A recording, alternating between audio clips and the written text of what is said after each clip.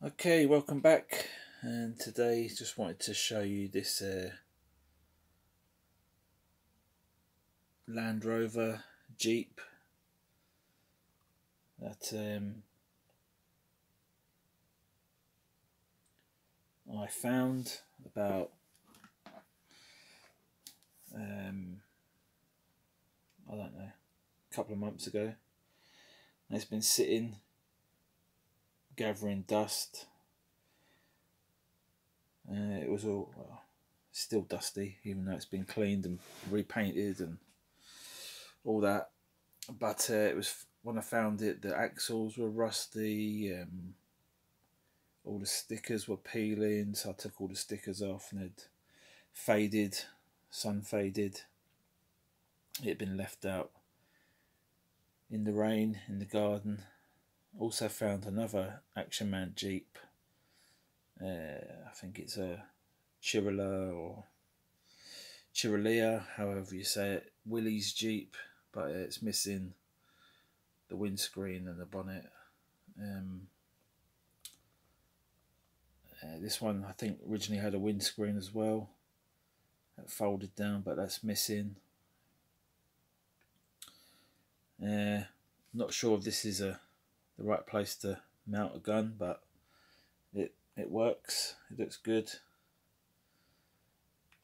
That's how I repainted. You can see like just around the edges there, got a bit of metal effect on the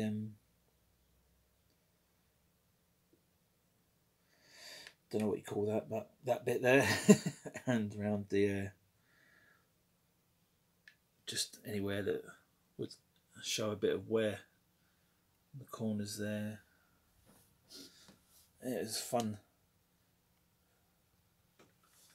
cleaning it up and giving it a bit of TLC. Got a bit of detail on the spade there, pickaxe. Yeah, so I think this was originally made by Sunny Smile in the UK or Strike Force in America. It's a left-hand drive, and it did have all the Strike Force stickers all over it. Trying to get some reproduction decals, but people only seem to cater for the Action Man vehicles. Not a lot of love for the Sunny Smile Strike Force. I think they're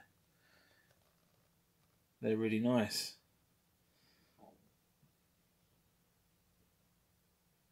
So yeah, I'll give you another angle, and that'd be pretty much it, really. The Action Man stuff does tend to fetch more money, but these vehicles, this company anyway, Sunny Smile Strike Force, they do, you know, they're still vintage, but they don't seem to go for as much money. So yeah, just repainted everywhere that there was a decal, and the decals were beyond, you know, saving. Otherwise I would have liked to keep it as much as possible, but they were just beyond keeping. You know, all the colour had faded out of them, and you know, nah.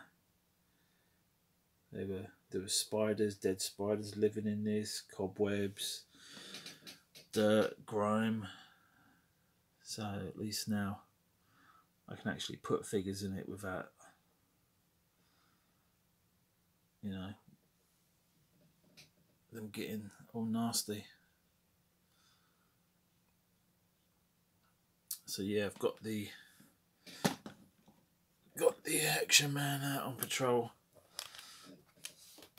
and they've found something interesting there. I'll just show you this guy here. He talks. I can do it one-handed. Probably not. Nope. Let me set this down.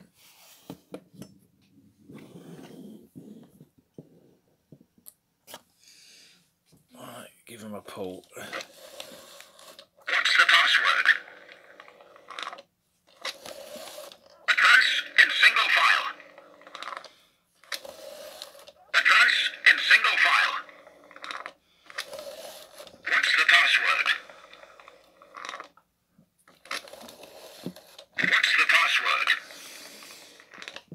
He also says give me cover as well, but it's random what a phrase plays.